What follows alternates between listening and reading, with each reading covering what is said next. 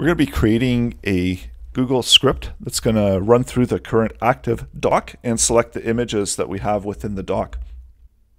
You can add also more images into it.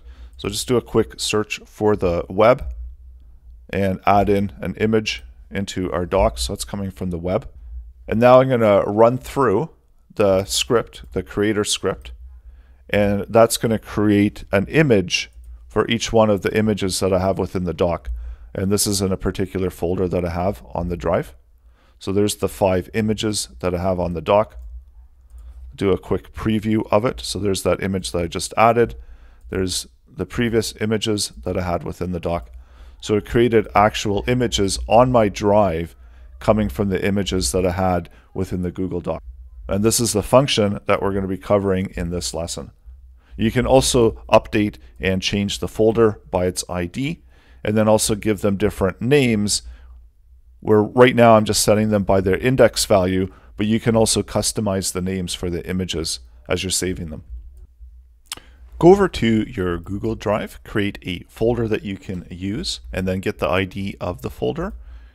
Select the Google document that you have the images in, and we're going to be adding an item to the menu. So let's open up the editor, and this can be done by doing Tools, Script Editor. Start by creating a function, and this function is going to run the UI menu. So that will allow us to have a button that can be clicked that will extract out all of the images from the document whenever the button gets clicked. So using the document app, then get the UI object, and within the UI object create a menu, and then give the menu a caption name. So just call it images. I'll move it to the next line so it's a little bit easier to read, and then add an item, and within the item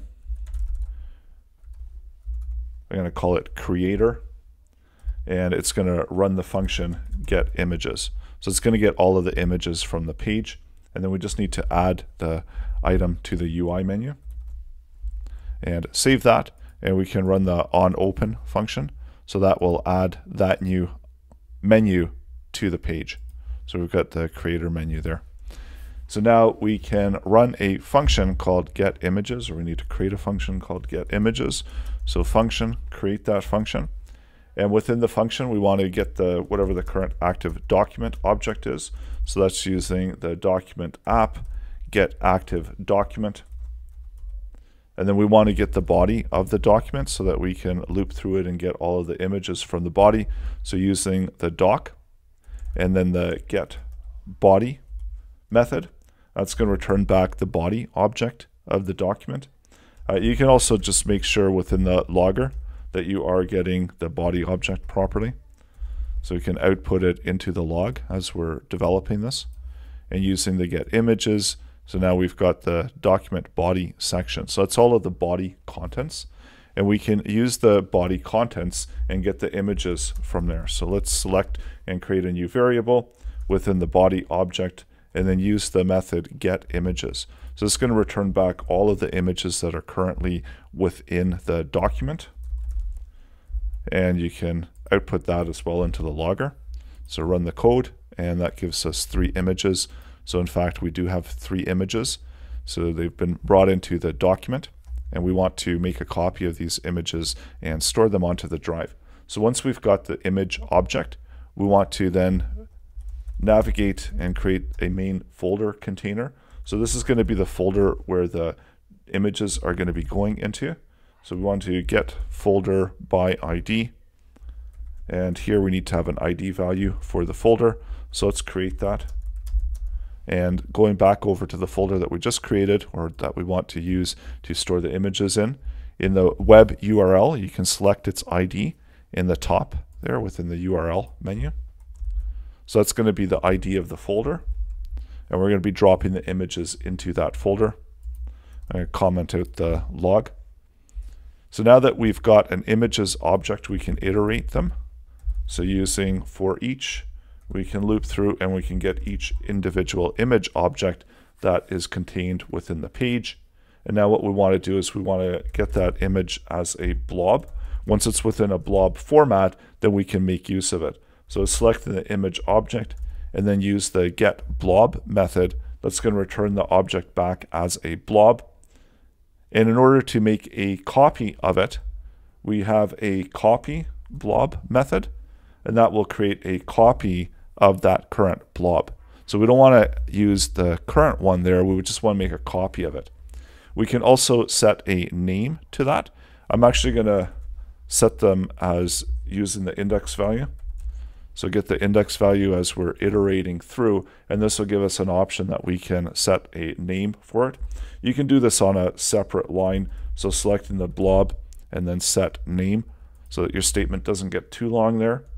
And for the image name, I'm going to use the index value. And so this is expecting a string value. In here we can use the index plus 1. And that's coming from the for each loop.